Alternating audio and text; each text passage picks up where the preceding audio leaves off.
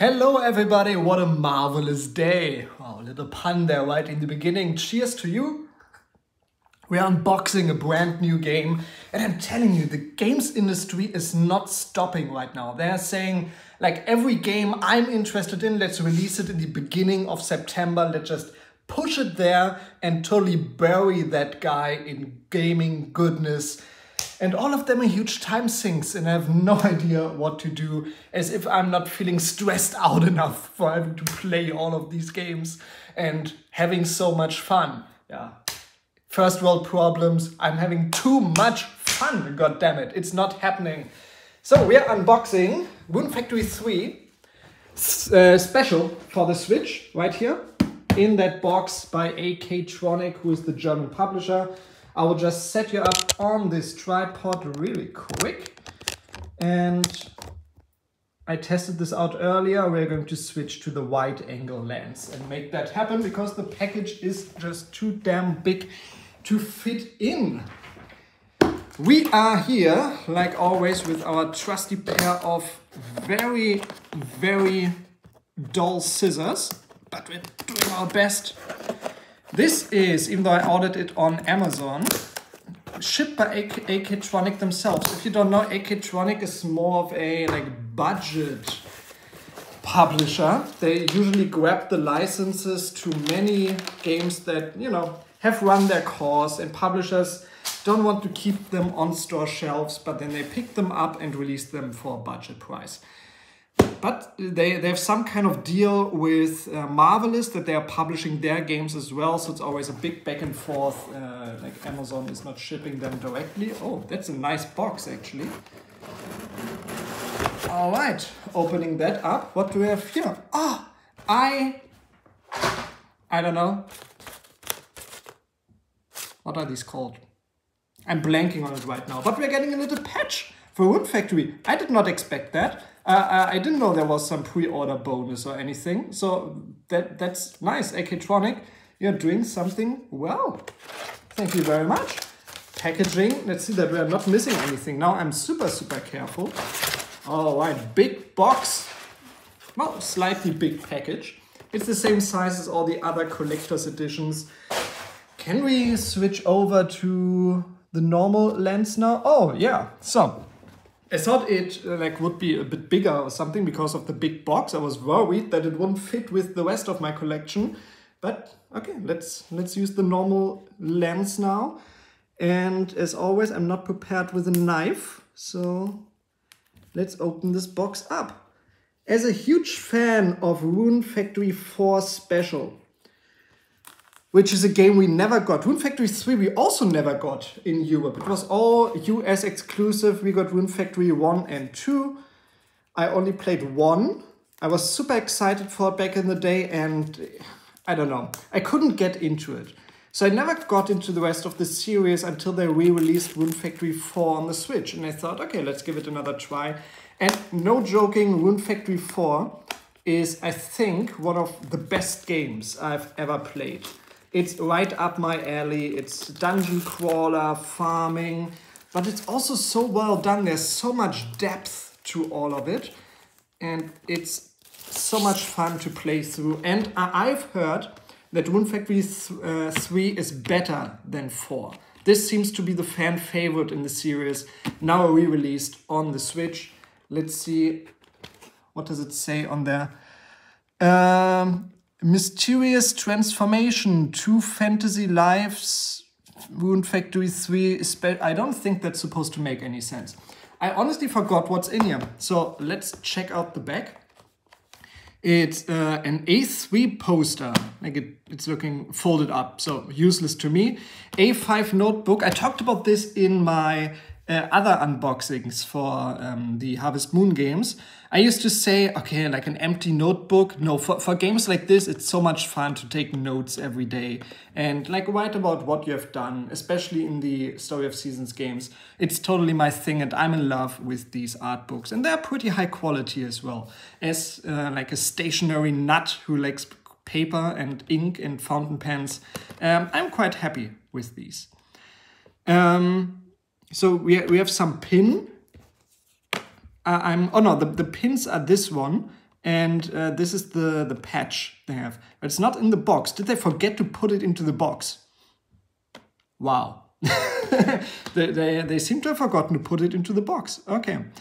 And we get a bathing suit mode for the characters. Interesting. In their bathing suits all year round. Interesting. Let's jump right in and see what we can do. I'm doing this off camera to... Alright, the box is already dented up. Okay, let's get that stuff out. We have the notebook in like the nice autumn color orange. We have the poster. Let's do that later when I get the wide angle lens back out. Rune Factory 3 special notebook. Let's see, do we have a calendar in the front? That was one of my favorites. No. And it's, that's a bit of a disappointment. Usually you get like little, a little bit of artwork for the characters in the corner. Not in this one. Well, that's a bit of a disappointment. This is like a bare bones notebook. Okay, that's a bit of a disappointment, I have to say. I was expecting at least to have the little character drawings in the corner. Watch my Pioneers of Olive Town or A Wonderful Life unboxings. I'll link them down in the comments, then you can see the notebooks for the other games. But I'm a bit disappointed in this. Still quite good quality, the paper seems nice, but no artwork on this except for on the cover. Alright, so not off to a good start so far. Now we have a sticker sheet of characters. Nice little bonus, nice little bonus. The pins. Come on, get out. Get out, little pins. Here we go. Of a Wooly and of the main character. I'm not sure if he has a name. I don't think I'll pin these to anything. So yeah, we'll just have a Wooly. It must be some special Wooly because he's slightly orange and he has a hat on. Maybe it's a special Wooly, I'm not sure. And the game should be in here too. Here we go. Rune Factory 3 Special. Let's unbox this. Let's look at the back. All the probably townspeople marriage candidates. I'm not sure if you can marry in this game. I would just assume you can. Because you can in every other game. I never did it in any of the Rune Factory games because it takes a long time compared to Story of Seasons. It's, you know, you have to really work on it, I think. So I never gotten around to getting married in Rune Factory 4 or 5. Even though I played both of these quite a bit. No manual, nothing. Just a nice little like cover in the background. It's blurry on the print. It's not the case that's making it blurry. And we have the cartridge. It's on one of these smaller cartridges, which makes sense because it's a, not even 3DS game, a DS game they released. I'm not sure how much of a like remake this is, because I think they upped the quality to make it look a bit more like a 3DS game, so on par with Rune Factory 4, even though the DS version already had like pre-rendered backgrounds. So it already looked quite good, even though pixelated. So I'm not sure if they dug out the original files or if they AI upscaled everything.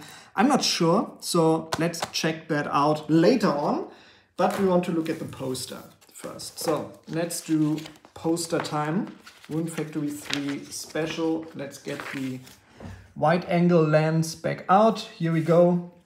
A3 poster folded up. There's nothing on the back side. So that's it. I must say this collector's edition thing is quite pricey. The game itself launches at 40 euros, which I think is probably a pretty good deal. The Rune Factory games and Story of Seasons games, they go on sale regularly, so you shouldn't have too much trouble if you're not into it right now getting this one for a good price in the near future, for probably like 25-30. I just saw Rune Factory 5 for 25 in stores. So you can find these games. They're not rare. They're printed into oblivion, especially the Story of Seasons games. But these collector's editions, by the way, Obligatory note, I'm still looking for the archival edition of Rune Factory 4, the European version. If anyone sells that, I need that for my collection. Because so far, it's all complete. I have every collector's edition except for Rune Factory 4 now. So let us take a look. Let's switch back to the wide angle lens. I think that would make it a bit easier to follow. So we have Rune Factory 3 over here. We have Rune Factory 5 over here. The Rune Factory 5 box is a little bit thicker.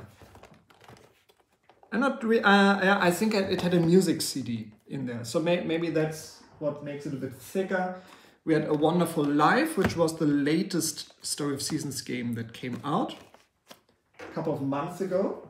And here we have Pioneers of Olive Town. The only thing missing now is Rune Factory 4 Archival Edition. Like I said, contact me. I want that. I need it for my collection. I'm willing to pay the price because I know it's quite rare. It's hard to find. It was exclusive, I think, to the Marvelous store in the UK.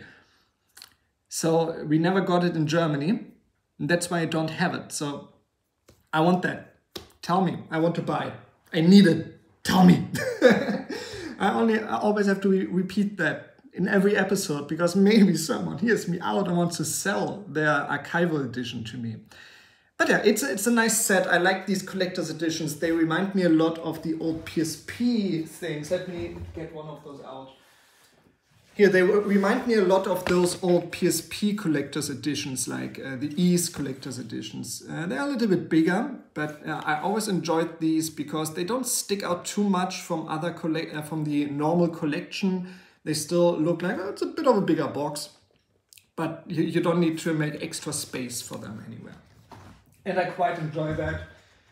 I can keep those with my regular collection and have fun with that. So I will now put everything back in. Oh yeah, as I said, the collector's edition is quite pricey. I think it was 60 euros and the game launches for 40. So you're paying 20 euros for extra stuff. Or did I pay 70? I'm not sure. Let's research that right now because I know that I think for the content that's in here, it's way too expensive. They really overpriced those collector's editions. Let's see, Rune Factory 3 Special. Let's see what was the price. It's either so it's not for sale anymore. It's currently unavailable. Let's see my order details, how much I paid. I know I paid a little bit less. Yes, I paid 65 euros for this. The price was 70. So you are paying an extra 30 euros for a folded up poster, a few stickers, a patch, the pins, and an empty notebook. I think that's too expensive. I think they could have priced that way down. Maybe they needed to recoup some of the costs of offering A Wonderful Life Special Edition for only 10 euros more, 50 euros. And yeah, I'm not sure. This was way too expensive. Maybe it's super limited. Yeah, so it's 60 and it was 5 euros shipping because it's not shipped by Amazon. So I'm not sure. AK-Tronic, I do not like the way they do business and yeah, not a big fan. So let me put this game into my Switch and after I've played a little bit, I will talk to you afterwards and give you my first impressions of Rune Factory 3 Special on the Nintendo Switch. Quick additional note, I just put them all next to each other and I realized there's no title on the spine. What the fuck are you doing? Alright, let's take a quick look at some gameplay in Rune Factory 3 Special. As you can see, we're in our main town right now. There is, as far as I know, only one town if Rune Factory 4 and 5 are anything to go by. So the concept is basically Harvest Moon style. You are an inhabitant of the population of, well, this town. I don't actually know the name of it.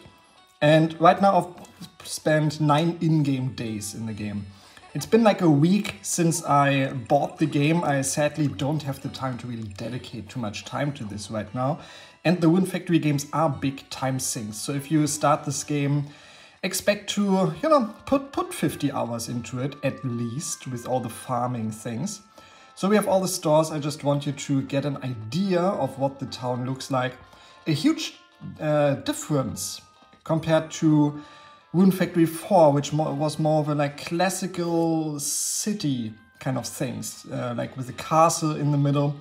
This one is a lot more rural, and I must say I enjoy this one a lot more, at least stylistically, and the way it looks. So down here we go to a dungeon. I'll show that to you later. Let's take a look at the farming aspect. So you live in this gigantic tree.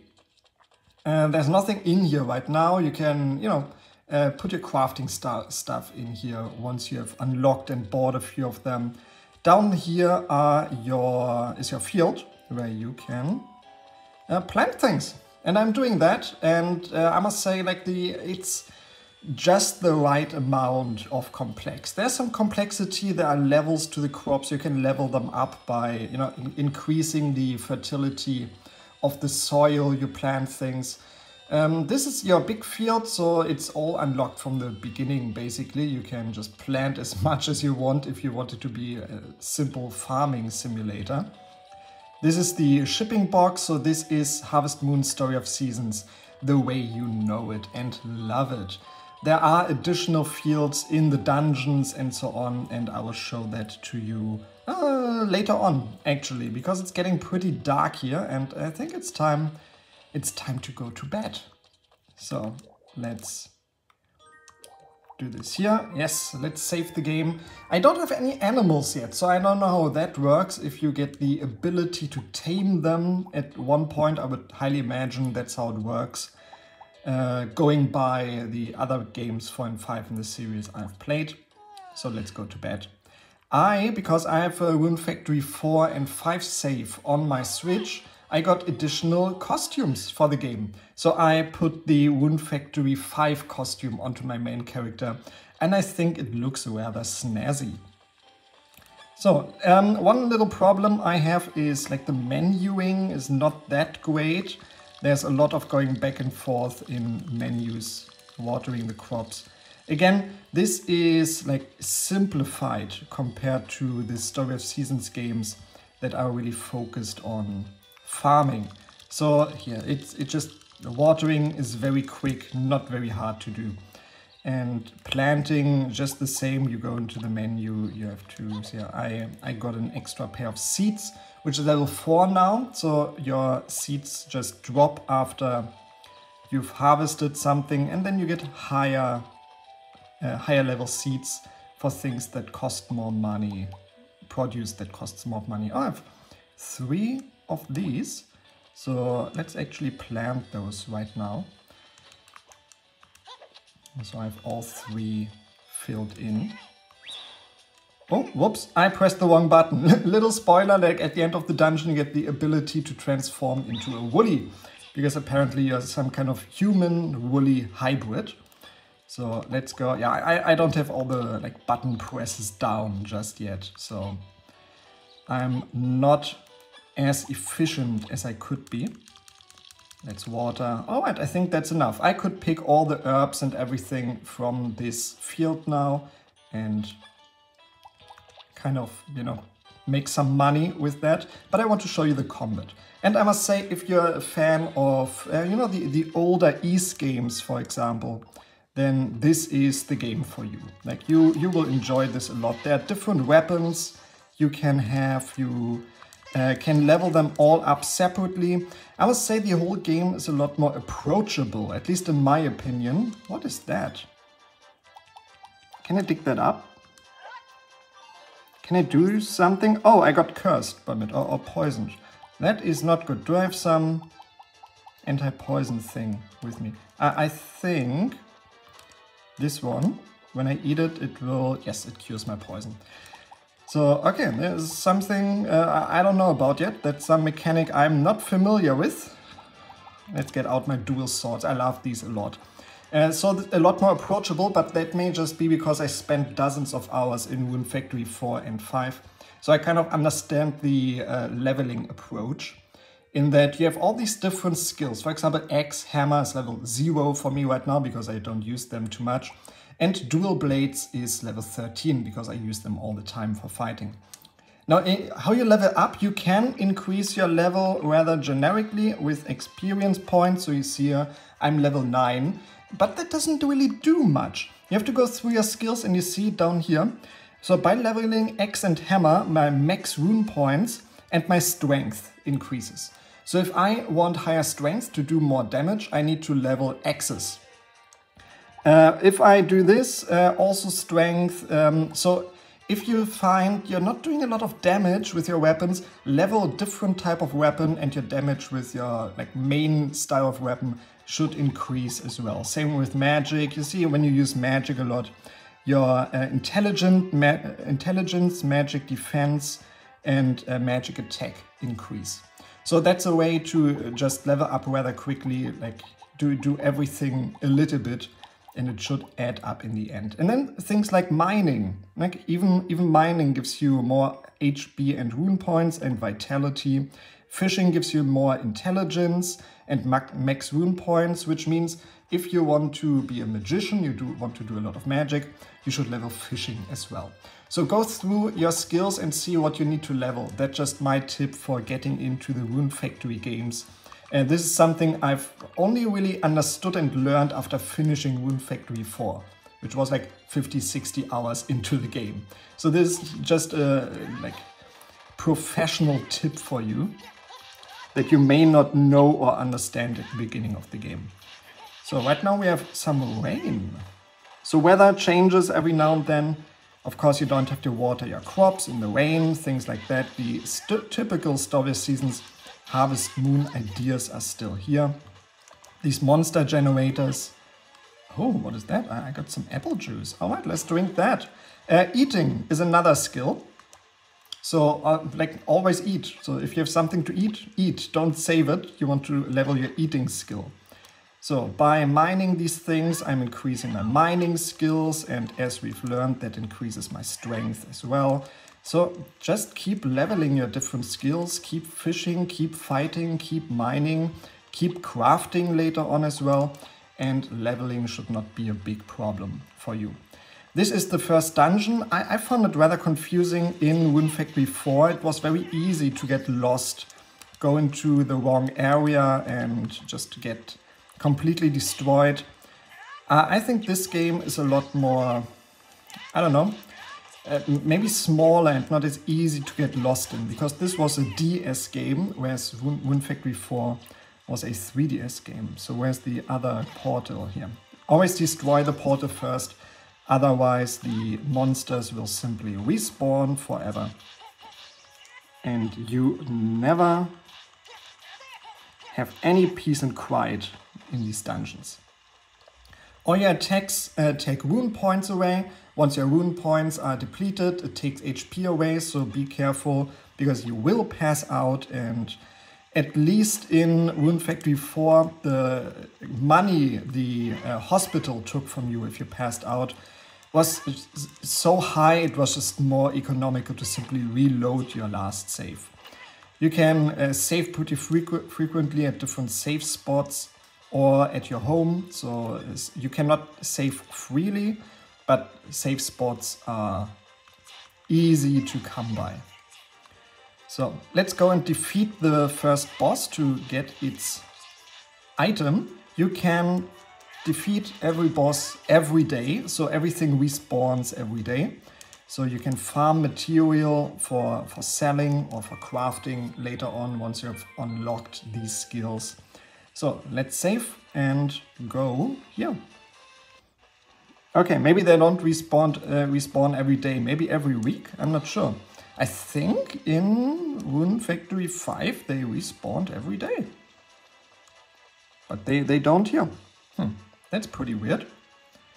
I had not tried, before I turned on the switch, in my last place sitting, I cleared this dungeon and now the boss is gone. Maybe they don't respawn every day in this game. I'm not sure. What's very nice is the return spell. Right here it returns you outside of the dungeon without any rune point cost. And if you press it again, it brings you back to your home. That saves a lot of time and it's just easier to get around. You can get a lot more done in your day. That's a pretty cool field here. I had not visited this area. I don't know what I'm doing here. I don't know if this is important later on in the story, but it probably is. So that's just my first impressions of Rune Factory 3. I like it a lot. I would say I prefer it over Rune Factory 4 so far, at least aesthetically and the way the game is structured and laid out. And I would probably recommend this as a starter game in the series. Because I'm not going to lie, I was pretty overwhelmed with Rune Factory 4 when it first came out and when I first played it. So it's not the most beginner-friendly game. I feel this one is more beginner-friendly. But it's hard to say because I'm not playing it for the first time. So I already have experience with the series. So yeah, I would recommend this. It's lots of fun so far. I am, I don't know, 5 hours in right now. And you know, it's repetitive to a certain extent because you're farming, you have to go through the years. And I can't wait to have the time and just mental energy to commit into a big game like this in the near future. Anyway, thank you very much for watching. I see you in the next video. Play some Rune Factory. Did you get the game? Did you enjoy it? Have you tried it out? See you in the next video.